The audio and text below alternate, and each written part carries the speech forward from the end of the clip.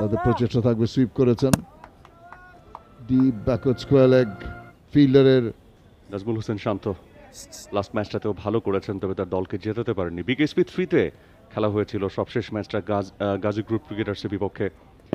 Almost ম্যাচটা close করে কিন্তু তারপরে হেরেছে।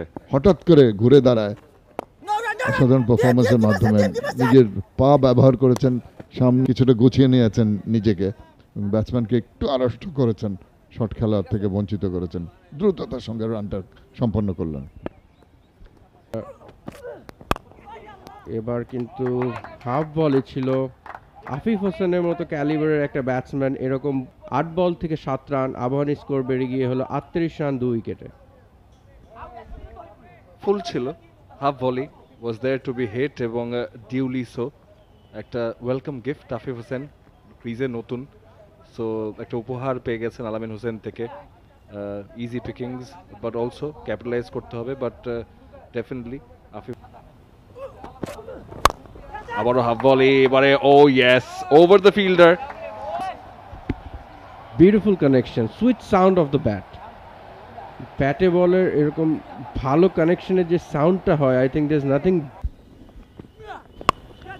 এবং আপনি বলতে বলতে সে চ্যালেঞ্জটি অ্যাকসেপ্টও করে নিলেন এবং ফ্লিক করে একটি আমরা আম্পায়ারের সিগন্যালের জন্য অপেক্ষা করি এবং একটি 6-6 মার ভালো খেলে থাকে। আমরা ইন্টারন্যাশনাল সার্কিটেও তাকে এই শটটা প্রায় খেলতে দেখি।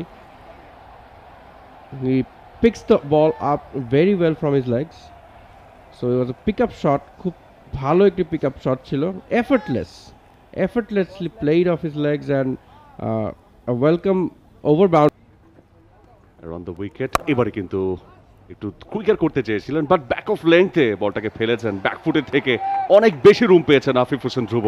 ব্যাকওয়ার্ড স্কোয়ার লেগে ফিল্ডারকে বলতে বলতে সেই সুইপ শট, এবং এবার যে ফিল্ডারটা নেওয়া হয়েছিল মিড ফাইন লেগের দিকে নেওয়া হয়েছিল, ঠিক সেই জায়গা দিয়ে পাঠিয়ে দিয়েছেন 4টি রানের জন্য। এক্সেলেন্ট ব্যাটিং নাজমুল হোসেন শান্ত, ক্লেভার ব্যাটিং বলতেই হবে, এবং ফাঁকা জায়গাটা তিনি দেখেছেন এবং তিনি হয়তোবা সেই মেসেজটা দিলেন আসলে নাইম ইসলামকে যে আমি স্কোয়ার লেগ না, মিড উইকেট রিজন দিয়েও আসলে বল পাঠাতে পারি। জাস্ট ফরওয়ার্ড অফ স্কোয়ার খেললেই কিন্তু ব্যাটসম্যানের কনফিডেন্স লেভেলটা যে কতখানি। করেছেন চিরাগ জানি, এবার কিন্তু স্টেপ আউট করেছেন, স্টেপ আউট করে লফটেড একটা শট স্কোয়ার লেগে, ফিল্ডার নেই এবং বল চলে যাচ্ছে শিওয়ারার দিকে, শেষ পর্যন্ত শিওয়ারার বাইরে। ইন্টেনশনটা, আমি তো কনসেন্ট্রেশনের কথা বলছিলাম, কিন্তু যেভাবে সে হেঁটে সামনে এগিয়ে এসে এই অ্যাঙ্গেল থেকে হয়তো অতটা, হ্যাঁ look at him how far down the wicket এসে গেছে, দ্যাট শোজ সুপ্রিম কনফিডেন্স। এবং আমি খেলেছিলেন এবার একটা sweep shot, confident looking shot, যে গ্যাপটা রয়েছে ফাইন লেগ এবং স্কোয়ার লেগের মাঝখানে, ব্যাকওয়ার্ড স্কোয়ার লেগ দিয়ে 76 রানের একটা ইনিংস খেলেছিলেন, সেই কনফিডেন্সটাকেই ক্যারি করছেন মিরপুরে। এবং that seems to B his favourite shot. এর আগেও একটা ফরওয়ার্ড অফ স্কোয়ার আমরা দেখেছিলাম সুইপ শট খেলে। স্টেপ আউট করে straight down the ground, bowler খানিকটা ভরকে গিয়েছিলেন, বল সীমানার বাইরে। এক্সেলেন্ট, কিসের অফসাইড কিসের অনসাইড, আমি খেলবো সোজা। Look at this terrific shot down the wicket to the pitch of the ball, একেবারে বোলার মাথার ওপর দিয়ে পেছন দিয়ে পাঠিয়ে দিয়েছেন, কোনো সুযোগ নেই ওই জায়গায় কোনো ফিল্ডার রাখতে। Such a shot of supreme confidence যখন ডাউন দ্য উইকেট আসে ব্যাটসম্যান। পরে হাওয়ায় ভাসিয়ে মেরেছেন, found the gap, definitely was full and O what a shot, played very late. Nazmul Hossain শান্ত শেষ মুহূর্তে খেলেছেন এবং দারুণ টাইমিং, অসাধারণ প্লেসমেন্ট, 4টি রান, এন্ড সবচেয়ে বড় কথা তারা আসলে উপভোগ করছেন ব্যাটিংটা। Of course, and what I like about this shot that he waited till the last moment. So কিন্তু he's batting deep in his crease, বলটি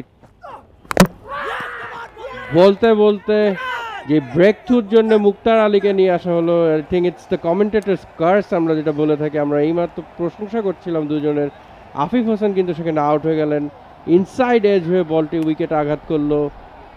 যেই ইন্টেনশনে মুক্তার আলীকে নিয়ে এসেছিলেন মাশরাফি মুর্তজা, সেখানে সেই ইন্টেনশনটি পারপাসলি সার্ভ হলো। মুক্তার আলী এই সিজনে তার প্রথম উইকেটটি পেলেন এবং what a wicket it is. Inform Afif হোসেনকে ফিরিয়ে দিলেন 61 রানে। For more updates, subscribe to our YouTube channel and click on the bell icon. Follow us on Facebook and Instagram. Don't forget to like, comment and share. Visit tsports.com.